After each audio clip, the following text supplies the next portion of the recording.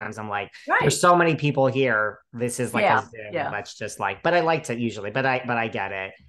Well, after Dallas, I mean, we worked on like Glitter with Aaron Spelling. You were on Melrose Yeah. Place for three. Like, Hmm. what was it like being on an Aaron Spelling project? Did you? Oh, I got to tell you, I knew Aaron. I did the original Burke's Law back in 1964 with Aaron, and I did an episode then. He never forgot me. He remembered me all those years. And I remember many times I would audition for him. And he said, I'm going to find a project for you. I'm going to find something for you. I'm looking. And Glitter came along, and I was contracted to CBS at the time. I was under contract to CBS and Lorimar, and Aaron made a deal for me to do Glitter. He went to CBS and said, I know I'm ABC, but I need to borrow her. And so I was doing two television shows, two network shows at the same time on two different networks, which nobody had done. And Aaron was so loyal and so wonderful. He signed me to that contract, and he said, I'm going to make sure that you're on the Love Boat every year, Fantasy Island every year, Hotel every year.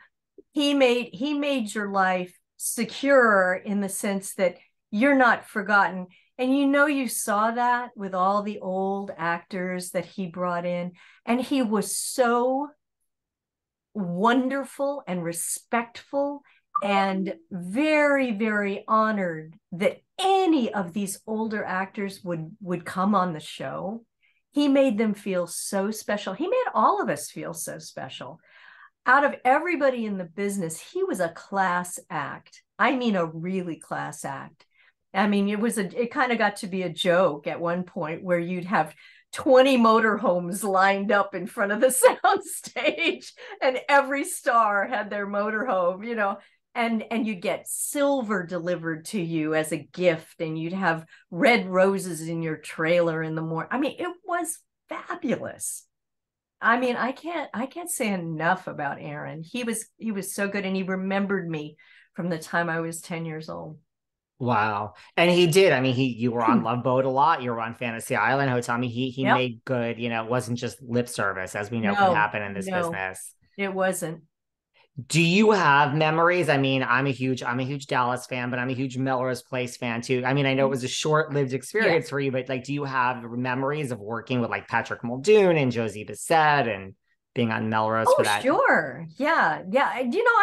I had not done a lot of television for a while at that point, and I came back to do it. And television had changed a lot. It was faster. It was okay, cut, move on. You didn't delve into the scenes where you'd go, you know what? Let's try that again another way. They didn't have time for any of that. So everybody there was pretty much married to their characters. They knew what they wanted to do.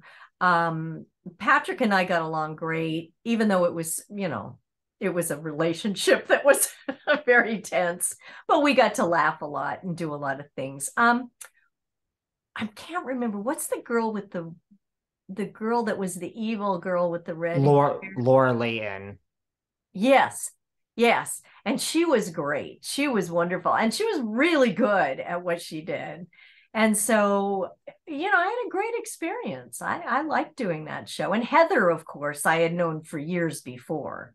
And we did Night of 100 Stars together, and just our eyes were like this backstage at Rockefeller. I mean, at where Radio did we do City. it? Theater.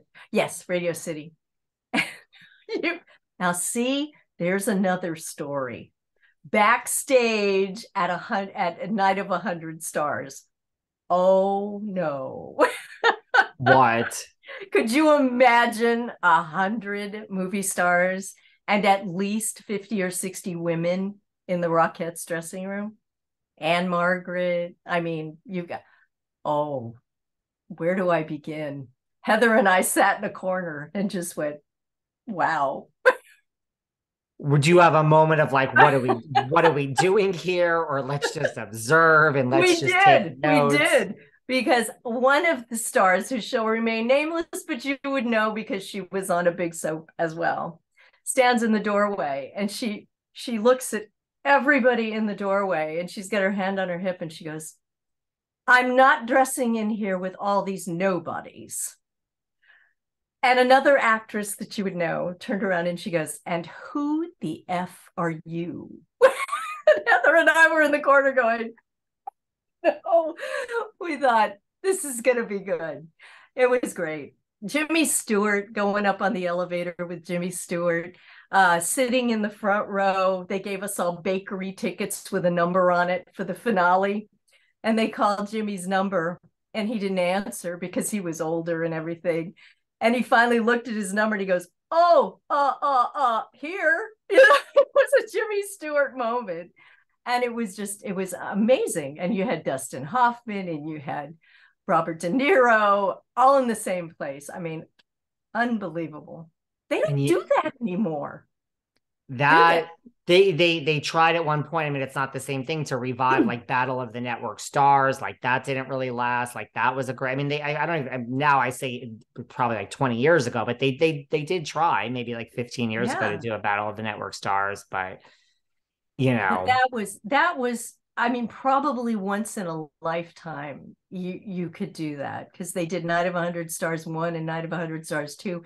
And just for days, you're in rehearsal, just trying to get everything coordinated and outfitted and all the personalities. Oh my gosh, unreal. Well, I'm just picturing a huge soap star coming in and saying, "I'm not dressing here." My mind goes to Joan Collins, but that's okay. You don't have to confirm or disconfirm. I didn't say a word. You didn't. I'm just telling you where my mind goes when I think of nighttime soaps, and but you had Heather there. I mean, so you had your partner in crime, right? I did. And Heather she was younger than me, and she was more of the wide-eyed innocent, she's like, "Oh my gosh," it's crazy.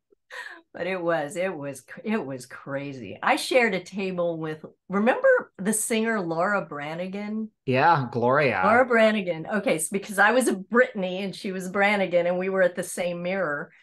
You can imagine how that went with, the other actresses sharing a mirror. Anyway, I asked her, I was doing my makeup and everything, and I said, "Oh, do you need to get over here? Because I can get out of the way from it." And she goes, "Honey, this is the best I'm going to look. I don't need it." I said, "Great." See, so you had high maintenance, low maintenance, you had everything at once there. Exactly. Is there a part of the business, like I know you've written books, like you said, you did like guest starring, like, on Married with Children and The Nanny. And like, is there a part of the business like you haven't done that you really still want to do? No, I did theater. I did a 6-month tour of MAME, and every night, different city, and had a ball doing that. I did about 4 shows like that and loved that.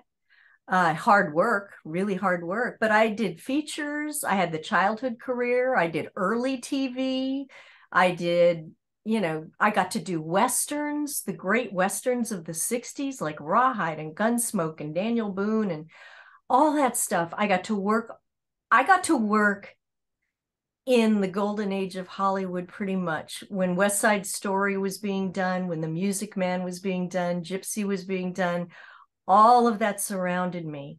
So I look back and I think about everything I have experienced working with Alfred Hitchcock in The Birds, all of that stuff. And then as I grew up and I got the second career, the second life, so to speak, I moved to New York. I was a model. I lived in Japan as a model. I sold product on Home Shopping Club. I was a spokesperson. I was a journalist, commentator. So I've really done everything that I want to do.